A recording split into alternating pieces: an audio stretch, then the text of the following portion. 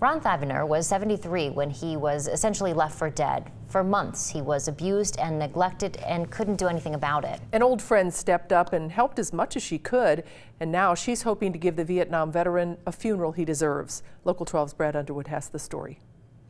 Hi, how are you doing? Cindy Alexander is working hard to make sure her friend, a Vietnam veteran, gets a proper burial service.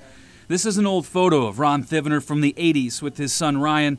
It was a much happier time for the family. In the last few months, he was taken advantage of by some people, and they took all of his Social Security money and his pain medicine.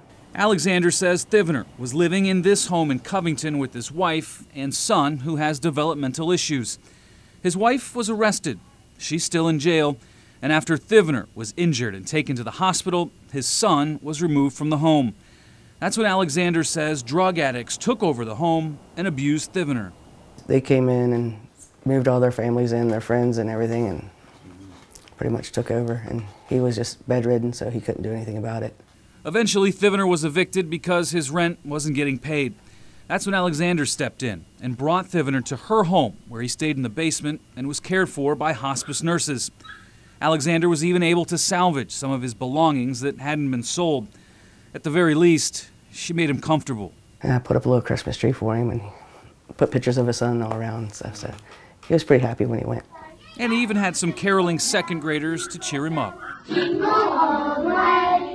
Thivener lived for 3 weeks at the home before passing away on Christmas Eve.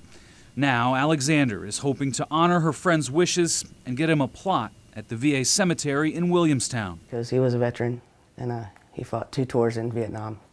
He had a Purple Heart, and he's a very nice guy. Brad Underwood, Local 12 News. And there's a fundraising effort to pay for Thivener's burial services, which cost about $3,000. We've linked the details if you'd like to help at local12.com. Still to come at